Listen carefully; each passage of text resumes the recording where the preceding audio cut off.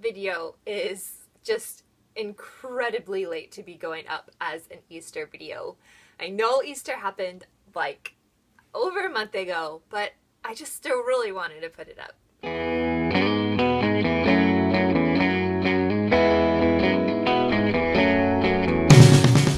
So I get to make holidays super special for my stepson, and I take this really seriously. My fiance works incredibly insane hours, so a lot of the responsibilities of making holidays special kind of fall to me. And I don't mind that at all. I absolutely love it. Obviously, holidays are split, and on Easter, he usually wakes up Easter mornings with us.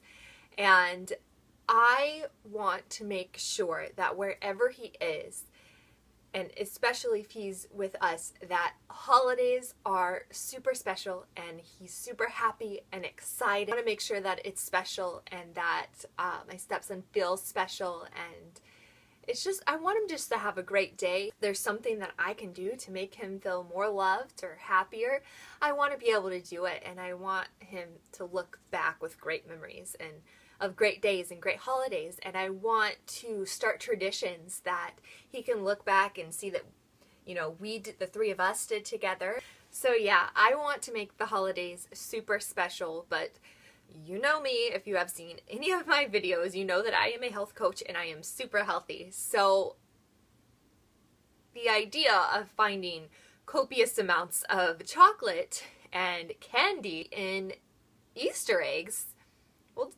didn't really sit well with me. So what I did is I gave the Easter Bunny a couple of ideas and a couple of suggestions to put in the eggs this year. And as awesome as the Easter Bunny is, he definitely took my advice and he took my ideas and he made Easter just freaking awesome this year.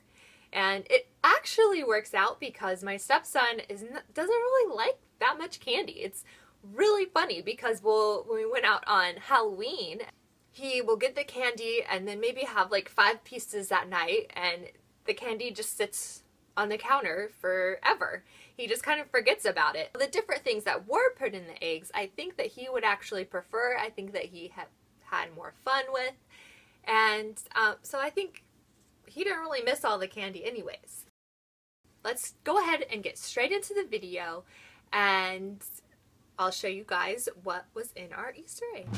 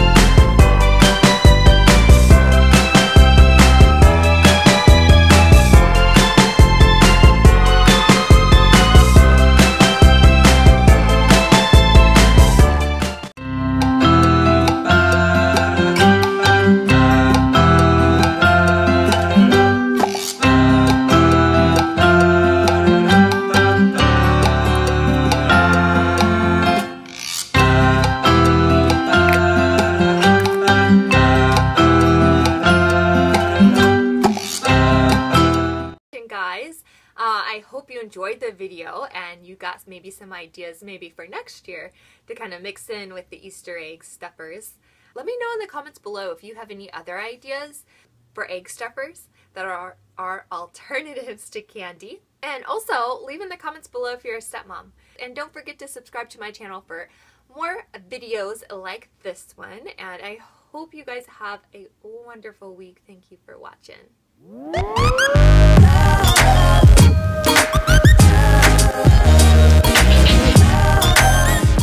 Luckily though, the Easter Bunny did not totally leave us out in the cold as far as fake candy goes, because he did leave us each a dark chocolate bunny.